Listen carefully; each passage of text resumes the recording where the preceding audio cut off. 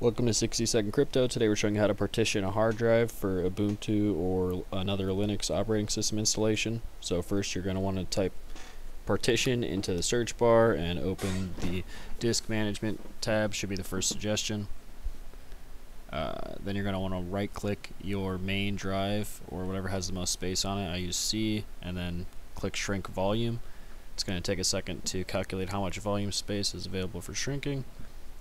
The reason that you'd want to do this is a lot of new coins only have a Linux miner available. Most of the coins are developed on a Linux operating system in the first place, so there's plenty of uses for having a Linux partition installed on your computer.